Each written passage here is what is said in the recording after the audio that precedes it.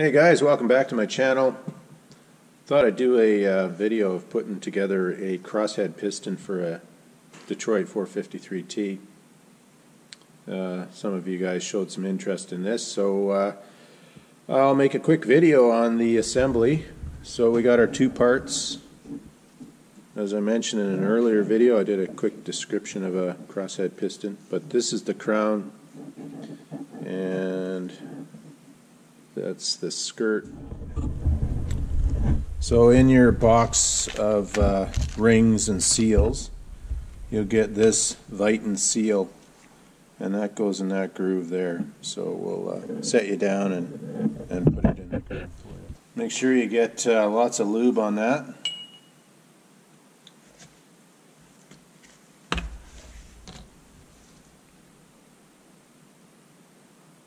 And I'm just using a mixture of STP and oil, something that's nice and slippery.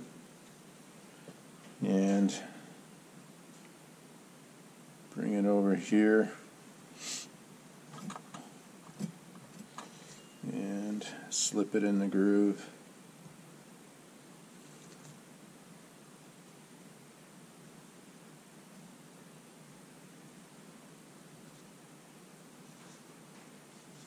There, it's in the groove now.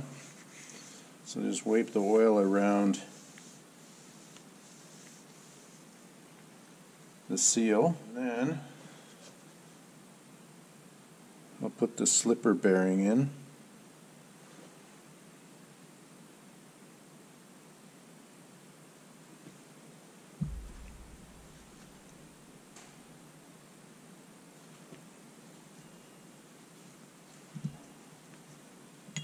That just slips in there like that.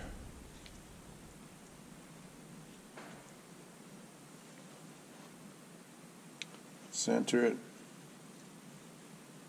and then lube up the piston.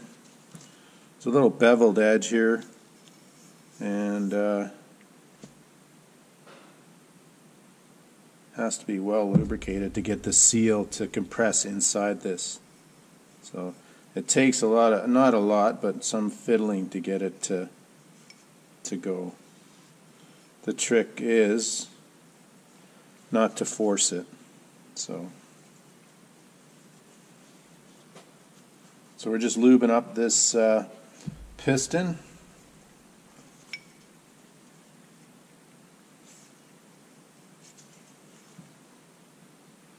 And then double check your seal and make sure it's in nice and it's not rolled over. Add a bit more lube here. Now this is my last piston, so I've done the other three.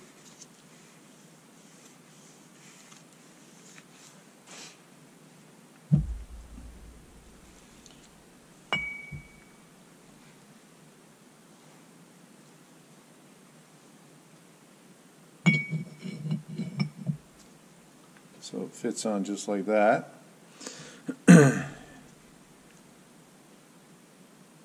And then you just slowly work it. Well, it takes quite a bit of work to get it on, but patience is the so if you screw this up, you got to go get another seal.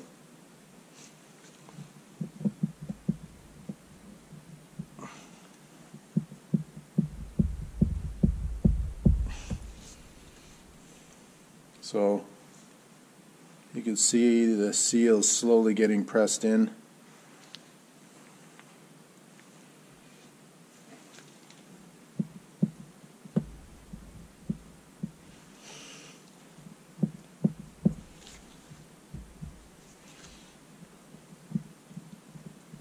There we go.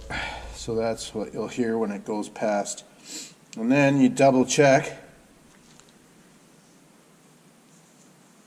that the seal's not rolled over, so the spacing's even all the way through. So that's how you put the two halves together. And then we're just gonna torque this up. Alright,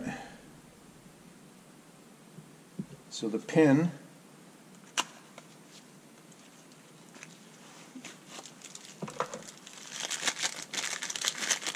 brand new pin.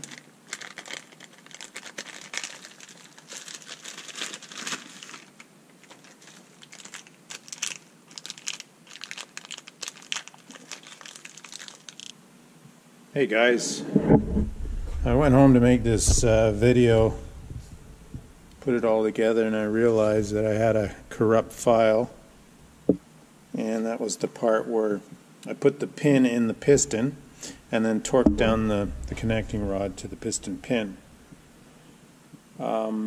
So that part is missing, but it's simply to slide the pin in and then put the connecting rod in soft jaws like this here, and then torque these bolts down to 35 foot-pounds. All right. So the next step is to put the retainers in. So there's a tool that Detroit makes, or Kentmore makes, and this is the one here for putting in the retainers. But I actually found I prefer the golf ball. So anyway, get the retainer and just set it in flush like that. You get your golf ball or your Kentmore tool, and then you give it a good whack.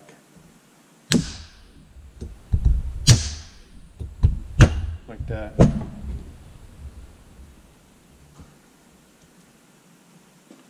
And then get a vacuum gauge and pull some vacuum on it.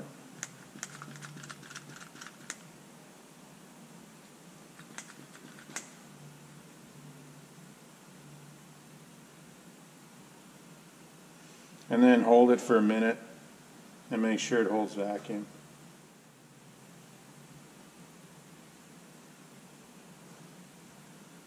If it won't hold vacuum, then you have to knock the disc out and do it again. So simply drive a screwdriver through the retainer and then pop it back out. So that's what it looks like when it's in. Nice dimple, and then and it's all the way in flush.